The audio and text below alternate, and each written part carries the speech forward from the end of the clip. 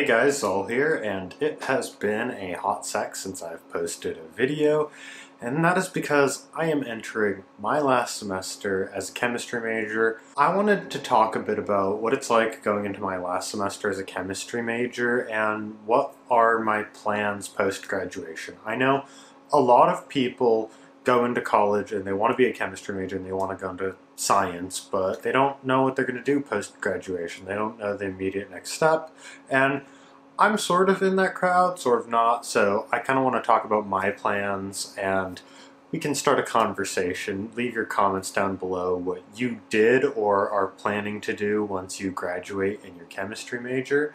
And with that, let's hop right into the video. So first things first, having now been through the chemistry major, what are my opinions?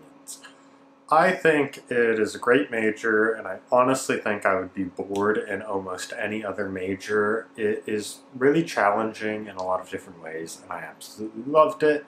That being said, I am well aware of some of the downsides of the chemistry major. One, it is one of the hardest majors you can take in college, and two, you really kind of get screwed over in the job market, and it's really hard to do stuff immediately after college with your chemistry major. I have read so much stuff about it. I've read a lot of your guys' comments talking about the difficulty of finding out what to do post-graduation, so I kind of want to talk about my post-graduation plans. Now, first things first, a lot of the stuff people do immediately after college involves applying to grad school, going to grad school, getting their master's, PhD, and then it's relatively a lot easier to go get a good job after that. And this is a good path. If you know exactly what you want to do, you know what you want to study in grad school, what you want to specialize in, it is a great path to go into grad school from college. You still got the momentum of being in school to go into grad school, but for me, I've decided, at least for this first couple of years or year after college, to not go to grad school. And I know a lot of people, grad school is just the immediate path they do after one of the hard science majors, and I kind of want to go over my reasons for doing that. The first is grad school is a huge commitment. If you're going into a master's program, it's going to be 2 to 3 years, and then the PhD adds even more on top of that. And so you're going to be in your late 20s by the time you graduate from a PhD program, and that's a huge time commitment. And I don't think people realize that. You have to be 100% sure about what you want to study, what you want to go into and specialize in, because going into grad school is a massive monetary and time commitment. And me personally, in chemistry, I know I love the sciences and all, but there are so many different topics I love and so much more to explore in chemistry. I feel like even with a full undergrad education and bachelor's degree in chemistry, I'm not quite ready to make that commitment into a single specialized subject.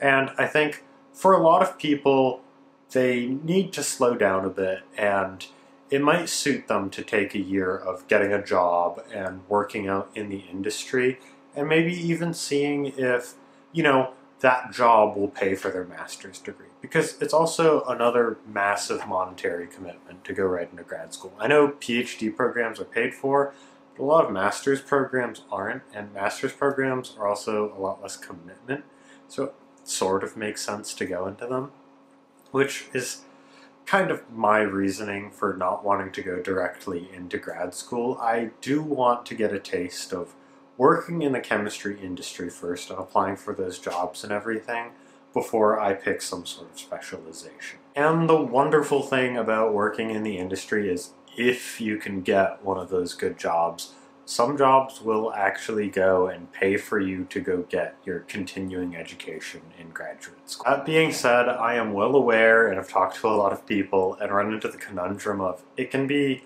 really hard to get a well-paying job right out of a bachelor's degree in chemistry.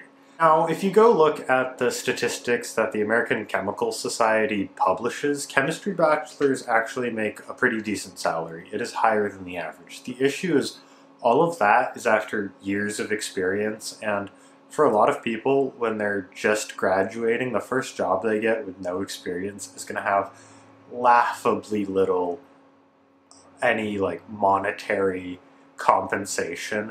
A lot of these initial jobs, after you've just gone through one of the hardest majors and broken your back, are paying you such a small amount compared to other things like computer science.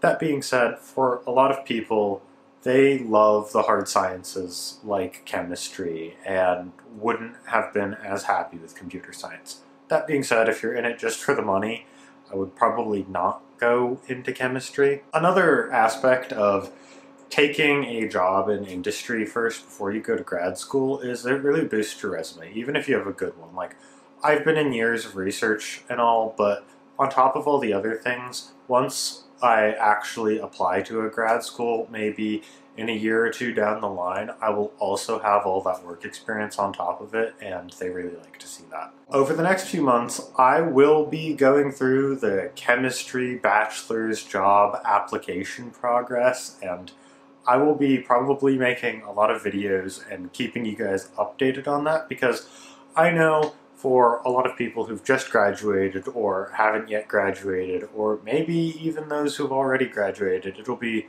interesting to kind of get that window into somebody else's process as they graduate and all, and maybe give you some insight before you get there to maybe prepare yourself for how sending in all your resumes and job applications and how many you have to send in goes.